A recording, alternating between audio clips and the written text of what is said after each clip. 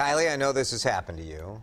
Oh, very okay. rare. Very rare, yeah. But you have one incident. You've talked about, don't look at me like, how dare you, Jason? Shopping after maybe you've had, maybe say buzzed. A couple of drinks. Buzzed shopping. Maybe a happy hour. A new survey finds I'm not alone. Millions of Americans are shopping while drinking. The survey from Finder.com shows 68 million people admitted to drunk shopping, racking up about $447 per person, double the amount. Look at the shirt this guy says. I mean, it's pretty good.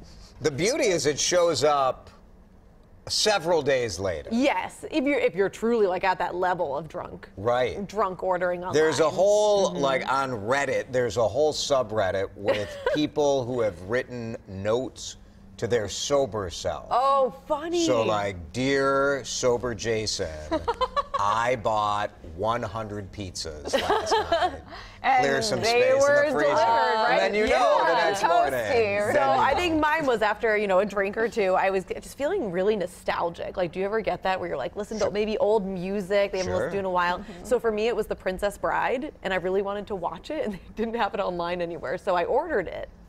And that was my But you shipped it to the wrong person. That was the problem. That was the mistake. This is what happened. So Amazon, they save all the addresses. So I had to call my friend the next morning and say, I'm really sorry, but I ordered this DVD last night. It's coming your way. Could you please send it to me because I do want it? I don't do drunk shopping. I just do breakup shopping. Ooh. Like when you're having, you're sad. Sometimes that gets combined all into the both. feelings. Send your feedback on this. Have you ever done this? What have you bought? Confessions. Let's hear them. Facebook, Twitter. We'll share some of the best coming up in a few minutes. On Twitter, Jane says, I registered for 2 college classes. I should mention I was 58 years old and nearing retirement. Oh, my gosh. Dave says, that's how my son ended up with a Sector 9 longboard.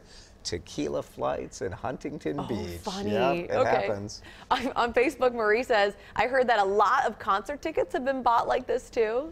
Oh, sure. And Megan says sloth wine charms is and what she bought. Megan is the winner. Well done, Megan. That's fantastic. I'm sure that seemed really funny in the moment, right? Yeah. And then you get them, you're like, what is this? What am I going to do? Happened? It's a great story for dinner parties going forward, that's for sure. Very